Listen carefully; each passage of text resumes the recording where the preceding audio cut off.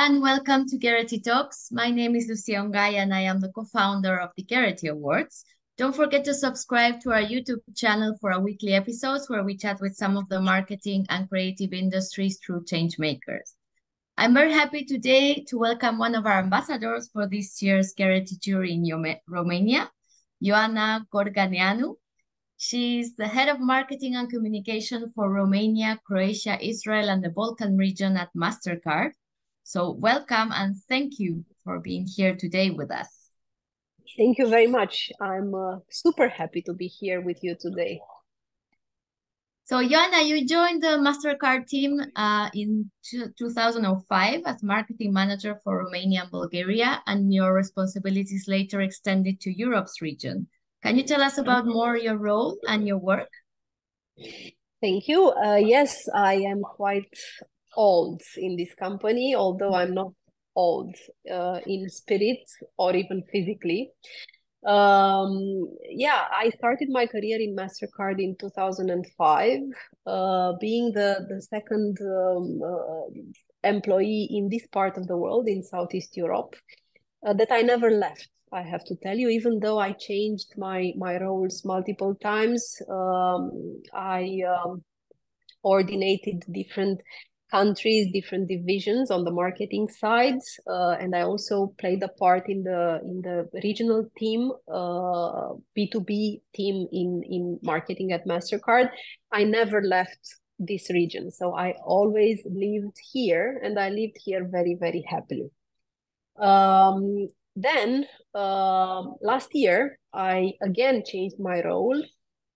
I embraced new responsibilities and I extended my role to become the head of marketing and communications for 10 markets, the whole area being named Southeast Europe. And these markets are Albania, Bosnia and Herzegovina, Bulgaria, Croatia, Israel, Kosovo, Montenegro, North Macedonia, Romania, and Serbia. And I set them all in alphabetical order. And throughout this period, since 2005, I worked with probably the best people on earth. I worked with all sorts of nations, all sorts of characters, all sorts of personalities. And I think that's the biggest gain that one could possibly have throughout such a, let's say, long career in one company only. Right now, my job is to coordinate our teams in building marketing and communications, local and regional initiatives across the company's B2B2C business model. And this means that we develop projects that promote benefits that digital payments bring to people's lives, from safety and security to enabling fast and simple transactions from anywhere at any time. So in a nutshell, that's myself in Mastercard for the past 18 years. 18, wow, that's a lot of time.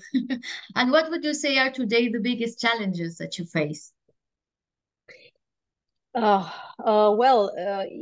If you had asked these questions a couple of weeks ago, my answer probably would have been different.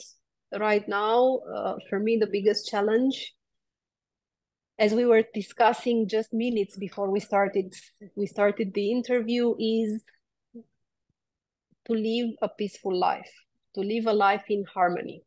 So above everything else, above corporations, products, services, solutions, consumers, brands, I think the humanity needs peace and harmony to prosper. Obviously, you can already understand that I'm a big fan of sci-fi. My favorite movie series of all times is Star Trek, both the old and the new versions. And I get inspiration. So again, this is the biggest challenge that I think we are faced with as human beings today. Obviously, we maintain the challenges which are innate to a corporation, emerging technologies and accelerated digitalization in everyday life,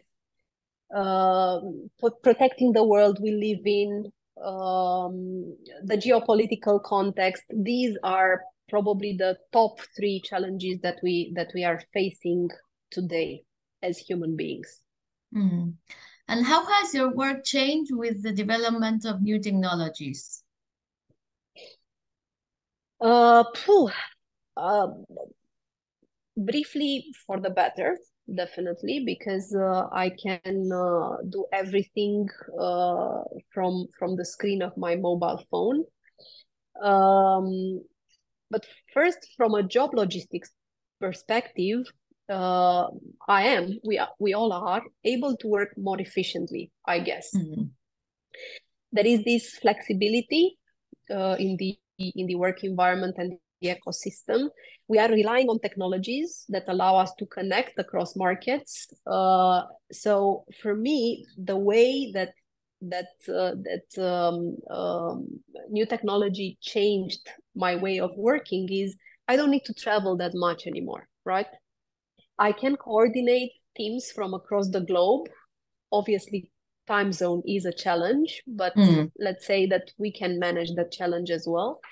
But I think I can meet my team face to face through technology a lot easier. We can have conversations, we can create projects together, we can have access to the same type of information at the very same time.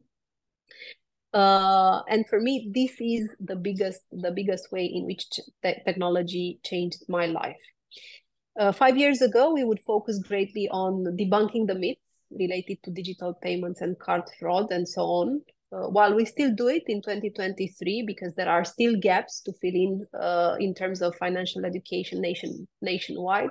Today, we are more about supporting government authorities in their digitization, expanding digital payments to local farmers markets, which have been bound to cash until recently, or building solutions that turn smartphones into contactless terminals, enabling small businesses to thrive. So that's how I gave you my personal example of how technology changed my life, but I also gave you an example of how technology changed humanity and relationships in between them. And talking about new technologies, there are big debates around technologies like AI and whether it will be helpful or harmful for creative and advertising industry and the work of creatives and people involved. What is your opinion on it? So working for a global technology company like Mastercard, I can say for sure that the possibilities for artificial intelligence are infinite, with hundreds of capabilities across business and consumer applications. And Mastercard handles billions of transactions very quickly, safely, securely, with the support of AI. And we aim to solve next generation problems beyond payments. If we look at the creative and advertising industry, AI tools can facilitate the horizontal distribution of information and insights in near real time, increase speed and flexibility, and streamline processes. And to give just a few examples, utilizing AI, the advertisers can identify and segment audiences a lot faster than before. They can build creative ads. They can test ads, they can improve ad performance and optimize spend. Everything happens in nanoseconds, right? Obviously, I will not mention the consumer experience we can build based on such technologies, from storytelling to disruptive execution, nothing less than priceless. But beyond the widest range of opportunities, I think and I stress this, I think we need still to learn how to use AI in a responsible, ethical, transparent, and reliable way. And I think that's the key, and actually that's the key of many sci-fi books that I was mentioning before. That's a challenge for the writers actually as well, back in the 80s and the 90s, how to treat new technologies, how to regulate new technologies. Which is your favorite sci-fi book? Just a curiosity. Yeah, one would say Foundation for sure, because that's the foundation of sci-fi. But I have many books. I have many favorite books. I could not nominate one. Okay. Yeah.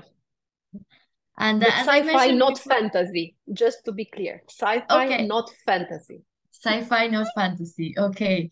And as I mentioned in the beginning, you were one of the ambassadors this year for the Gerety Executive Jury in Romania. So tell us about that experience.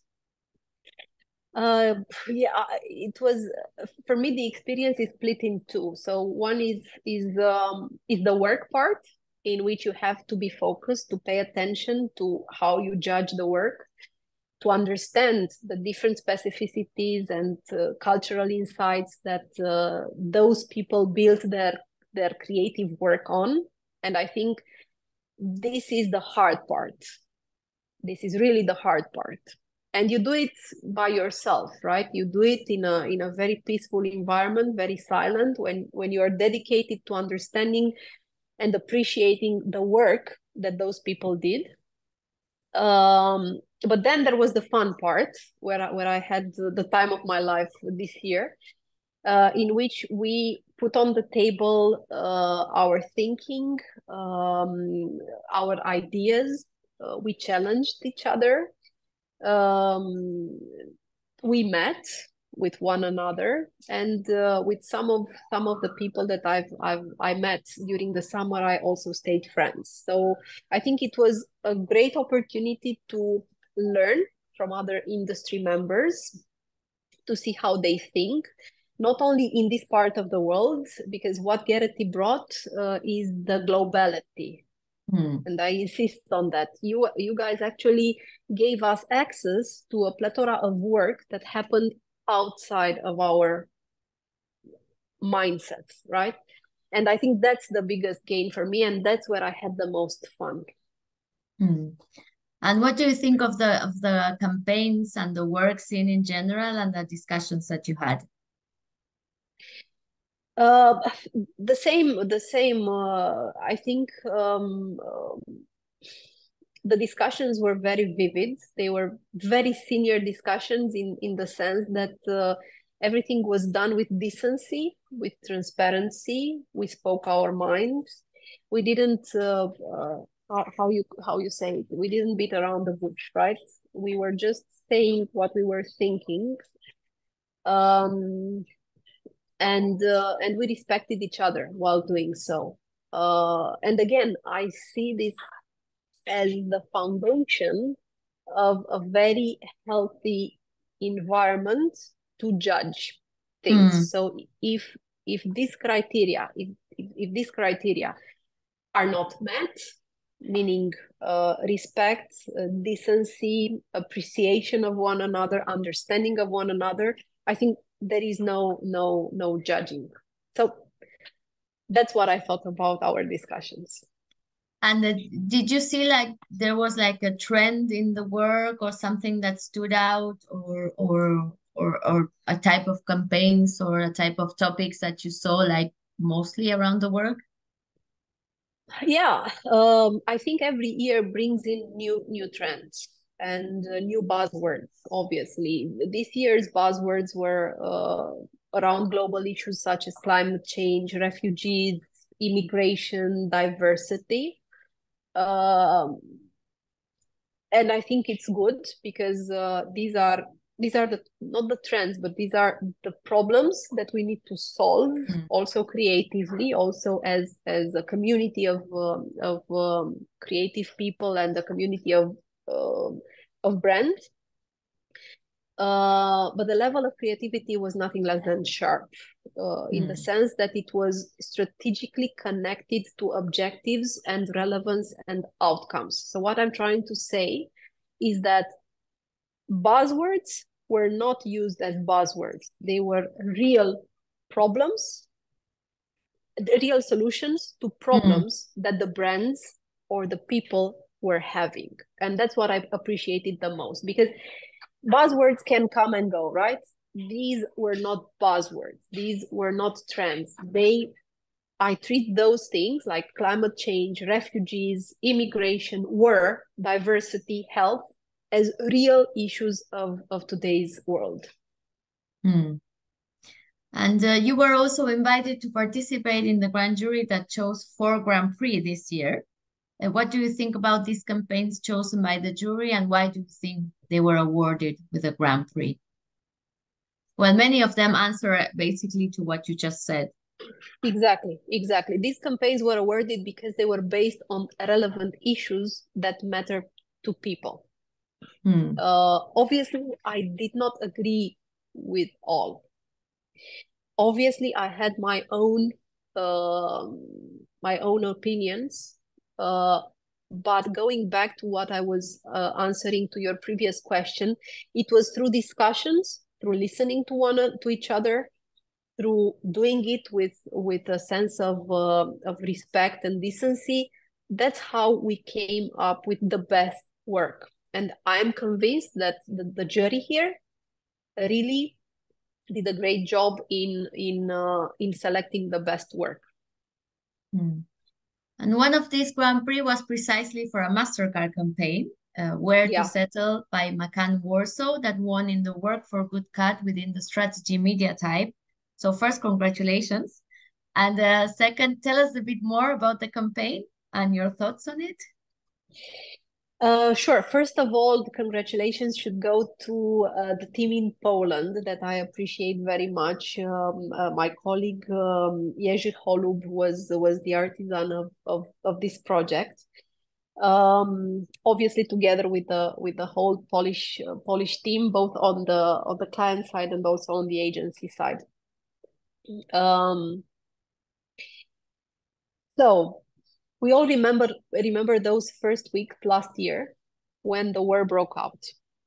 People thought they were coming out of a pandemic, and an unprecedented health crisis found themselves inside another unthinkable, horrific event and major crisis.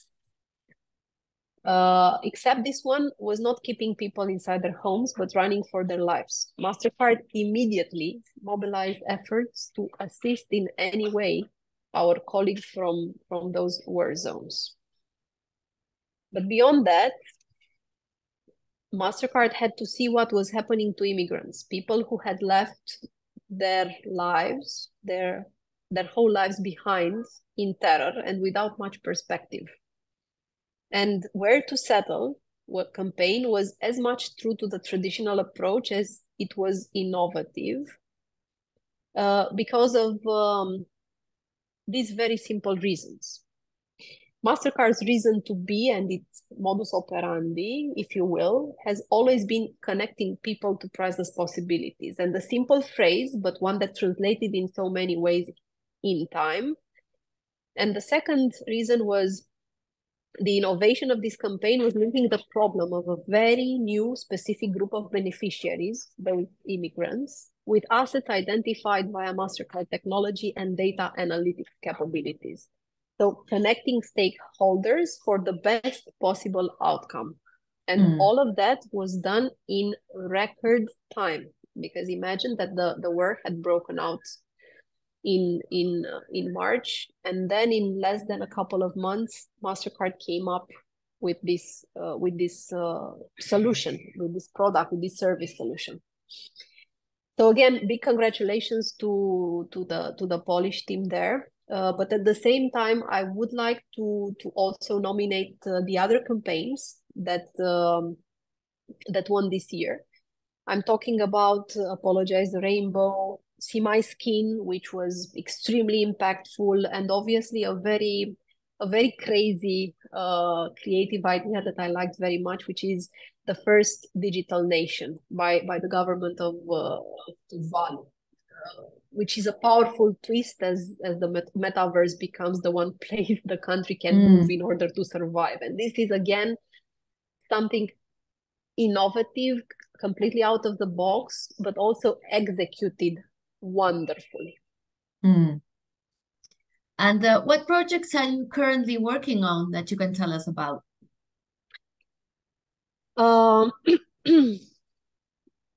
I'm working on many projects together with my team. So right now we are implementing different projects in all the markets, but I would just name a few that are actually happening in the majority of our countries. The first one is we have a global premium platform, a global platform actually. It's called priceless.com. It's a flagship asset for Mastercard for the past I would say 10 years already. In Romania, we soft launched priceless.com this year in a special manner with a market premiere. We developed Mastercard Premium Collection, our first automated cashback program in the market, exclusively available to premium card holders. Basically, the program covers all our Romanian banking issuer portfolio, and cardholders can access the cashback benefits by creating a user account on p.com, on priceless.com, and then by enrolling their their Mastercard cards, be those gold, platinum, world elite, in the programs in the program. And immediately after enrolling their cards, can they start earning cashback when they go out and shop using their cards in more than 100 merchants across Romania. So we piloted this program in Romania, and we are now moving to other markets. We will be doing this in Bulgaria. We will be doing this in Serbia. At the same time, in Israel, we launched another flavor of P.com, which is Priceless Israel. Basically, it addresses a very clear business objective, which is bringing tourists into Israel. And hence, we created and curated a set of more than 10 priceless experiences that one can buy, redeem, or get in Priceless Israel, in priceless.com. So just by entering priceless.com and browsing through the different locations, selecting Israel, can you just redeem the offers that we have on Priceless Israel? So this is one big regional project that we are very proud of, and we worked very closely, not only in marketing but with all the organization to start this program. At the same time, I would like to mention one other project in Croatia, which is called Uplift by Mastercard. It's a key initiative for us, enhancing the Croatian economy through supporting SMEs. Uplift provides actually the resources, including education, mentorship, promotional support, enabling entrepreneurs to adapt to the digital age. And then I would also mention one project we did in Bulgaria, which is called Mastercard Wildlife Passion Cards, which enables cardholders to support the protection of over 2,000 critically endangered species. This is a partnership in between Mastercard and DSK Bank in Bulgaria. And so on. So we have a lot of initiatives of this kind. Obviously, we are very keen on another activity around ESG in Romania. We are supporting the Ruiește Viață, the first oncological pediatric hospital in Southeast Europe. Also, we are partnering with Junior Achievement and Save the Children and Jobs for Ukraine. So we have this beautiful Center for Inclusive Growth that is working with all these associations, not to reach business objectives, but to do well by doing good. That's what the company says. And the list can go on. Of course, we do not have the time for me to share with you everything that we are doing, so we need to... Yeah, I can tell you're very busy. So before we move to the last question, tell us a little bit how you began your journey in advertising and creativity. Was it something you always wanted to do, or just you fell into it? Uh, I think all the roads led into it because it was the late 90s. Upon finishing high school, I chose by mistake the journalism and communication science faculty, which had been newly formed at the University of Bucharest.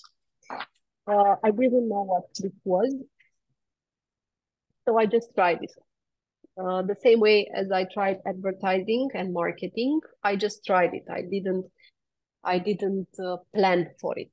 Mm. During college, I worked as a tourist guide, mainly for foreigners traveling to discover Romania. And then I worked at the University of Bucharest in the PR department. I then moved to McCann Erickson, where I spent 2 years before joining Mastercard in 2005. Mm. And to wrap up, what kind of topics or issues would you like to see addressed in advertising campaigns from brands in the future? uh, Again, if this question had come some weeks ago, the answer would have been completely different. And yes, the answer is still about environment, about caring for the planet.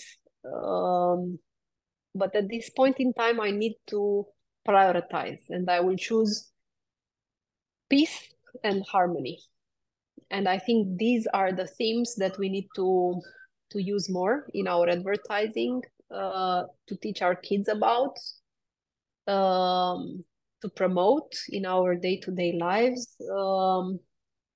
And these principles should be the standard for living a happy life, actually. Mm. The other remain there, yes, it's the planet, yes, it's equal chances for everybody. But at the same time, I think that if I were to choose one main theme for next year, this should be it: peace and harmony for the world. Okay, so let's hope for that. Thank you so much for sharing this time and all your experience and career and projects with us. And best of luck with all the projects you carry on in the rest of the year and the coming years. Thank you very much for the opportunity, and we stay in touch. You know where to find me. Thank you.